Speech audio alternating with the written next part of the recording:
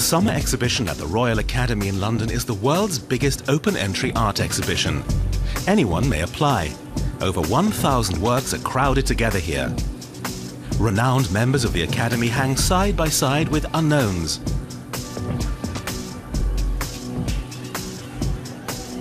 It's a potpourri of styles and media, anything and everything. A painting by German artist Georg Baselitz with a price tag of 450,000 euros, next to works costing just a few thousand. Members of the Academy take responsibility for the selection and hanging of the artworks. Painter Hughie O'Donoghue is this year's committee coordinator.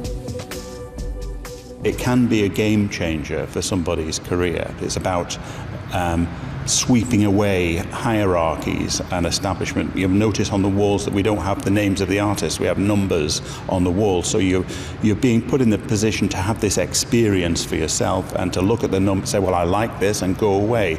You're on your own as a viewer. Tom Butler made it. His works were chosen from among some 12,000 submissions.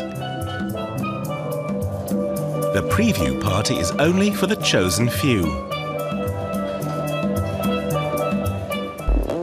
Butler had applied twice before, without being selected.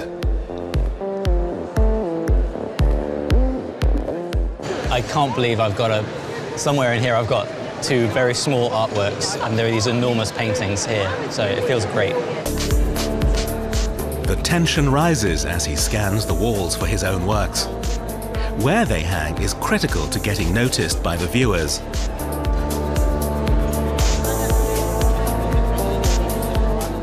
Everyone will see it because it's right above the wall text. I'm really happy. That's fantastic. And Eileen Cooper hung this gallery, which is amazing. She's the keeper of the schools. Yeah, I couldn't be happier. That's great. Wonderful. His historical postcards, painted over with gouache, run about 400 euros a piece. With these works, he convinced the committee.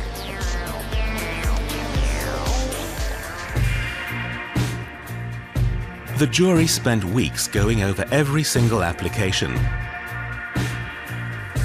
They chose 800 artists to join the 80 academicians and other invited artists in exhibiting their works.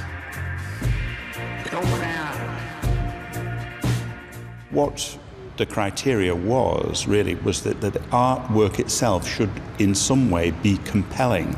And what I mean by that is that it would compel us to look at it or talk about it. The exhibition is to run for 3 months, during which time a number of high-caliber art collectors and their checkbooks are expected. Queen Victoria used to come here and buy work, you know, and you could be made, couldn't you? You could just... So there's still that possibility that you might get discovered, that you might sell your work. That's quite nice. This year's big winner is an already well-established artist. This print by German artist Wolfgang Tillmans earned the Best in Show award with its 30,000 euro purse.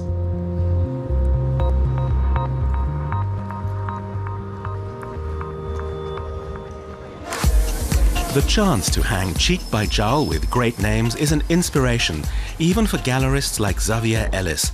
He speaks for many aspiring young artists and encourages them to submit their work.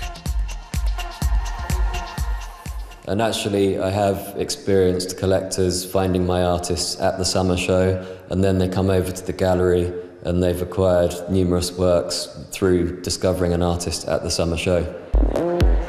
Tom Butler is among those hoping Xavier Ellis will pick him up.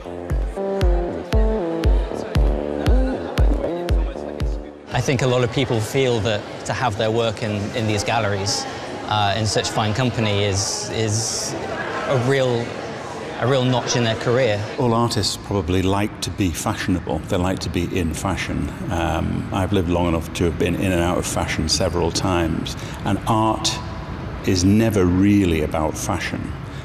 It attracts a lot of fashionable people to it, but what it is about at its core is about the integrity of the artist's vision. The summer exhibition is no guarantee for an artist's career, but it is an opportunity, one of the most highly coveted in the art world.